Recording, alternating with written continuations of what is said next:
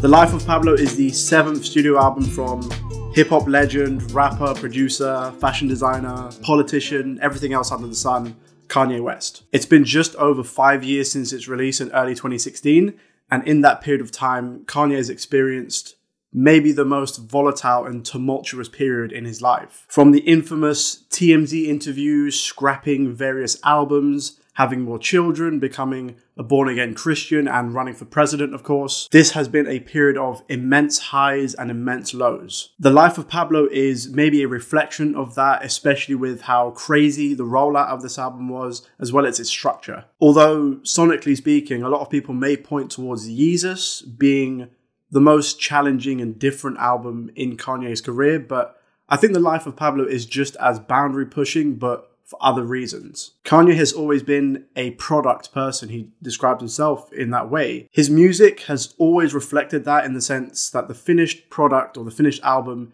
is always extremely cohesive and tight. Even something as out there and abrasive as Yeezus falls into this bracket. The Life of Pablo, however, is the furthest thing from that, and it's for that reason why I think this was such a risky move for Kanye. The rollout was almost farcical. The features are from all four corners of the music world, and the structure of this album is as loose as any other music you're going to find. Even after the album came out, Kanye wasn't done. Over the next 3 or 4 months, he continued to tweak and add and take away and change different aspects of the album. He would add extra vocals, he would change some of the drums or some of the bass or some of the mixes, add features, take away features, or even add a whole new song like St. Pablo. He wanted this to be a living, breathing piece of art, and I do believe that he achieved that goal. The way we came to engage with The Life of Pablo is kind of similar to the way we engage with Kanye as a public figure. In terms of the music and the lyrical content on The Life of Pablo,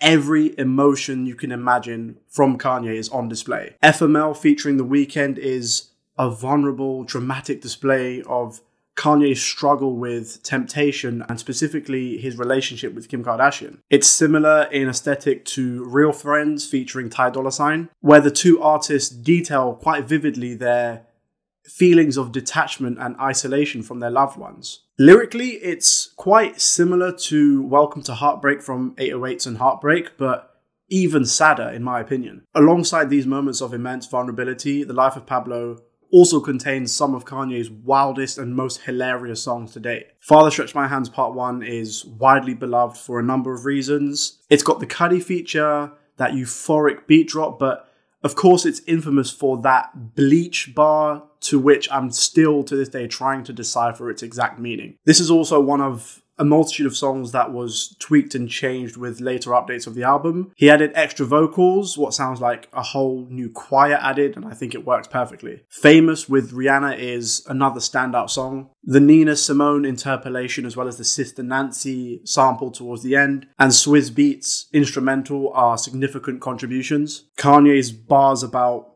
making Taylor Swift famous and possibly having sex with her is as hilarious as it was in 2016. But jokes aside, his bars have that arrogance and playful nature to them that made people fall in love with Kanye in the first place in the early 2000s. The Life of Pablo for me is the most accurate portrait of Kanye as a multifaceted person. Always looking forward, scatterbrained, innovative, but amazing as a musician. In terms of features, there are very few albums in the last 10 to 20 years that could rival this insane stacked guest list. Just off the bat, there's Kendrick Lamar, The Weeknd, Frank Ocean, Young Thug, Rihanna, Kid Cudi.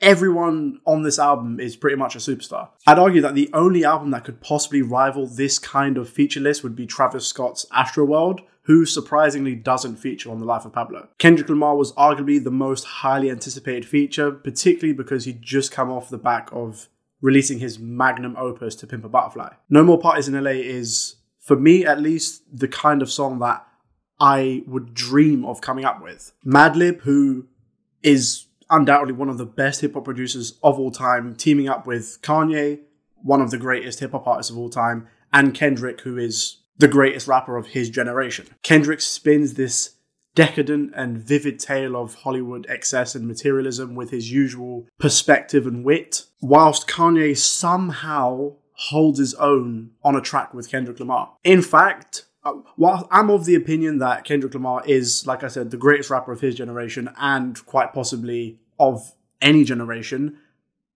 I think that No More Parties in LA is the one single example of Kendrick being outshone on a song. Kanye's bars are hilarious, they're witty, they paint such a vivid picture of his mental state at the time of writing it. He speaks on his family, his emotions, even his struggle with writer's block, and he describes himself as a 38-year-old, 8-year-old.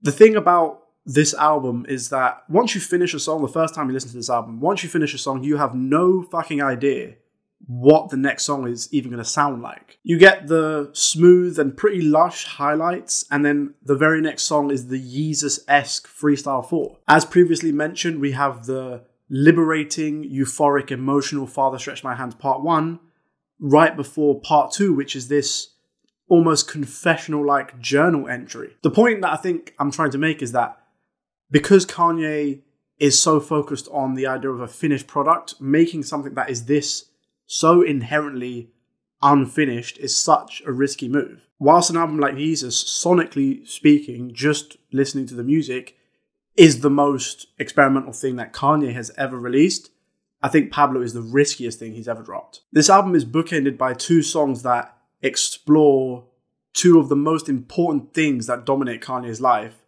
and that's faith and celebrity. Ultralight Beam is hands down one of the most striking opening songs to an album I've ever heard. The sparse, grand, lush production that's heavily inspired by gospel music is amazing. Kanye speaks quite briefly about his faith and his relationship to God before handing the baton to the likes of Kelly Price and Kirk Franklin, and most significantly, Chance the Rapper. Chance's verse is up there with the strongest that he's ever written, as he poetically discusses his faith in both God and Kanye as a mentor figure. This is a prime example of Kanye acting more like a director of a film than a traditional rapper. He's crafted this space and laid the core idea and foundation for the song, and then he brings on these collaborators, these very talented collaborators, to fill and color those ideas. He's worked in this manner for a long time now, and even so, The Life of Pablo remains the most collaborative effort he has dropped so far. That collaboration and sharing of ideas is, I think, inextricably linked to his strong faith. Saint Pablo with Sampha closes out the album as Kanye discusses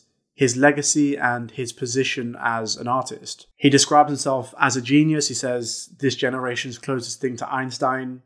Don't worry about me, I'm fine." There isn't an artist working, I think, that is as assured and confident in their own abilities as Kanye West. And I think that must be part of the reason why so many people struggle with his inflated sense of importance and his ego, because he backs it up with the product that he consistently puts out. Saint Pablo wraps up so many of the themes of this album, particularly in regards to legacy and fame and image. And it shows that even on a project that is so scatterbrained, he's still able to neatly wrap up these ideas in a nice little bow. The Life of Pablo is such a bizarre entry in Kanye's discography. It basically plays out like a highlights reel of his own life and career, going down every avenue you can imagine. It's also sadly prophetic in how volatile and unstable it is. That's because Kanye's personal life and mental state has never been more closely examined and scrutinized than it is right now. Hopefully this can pass and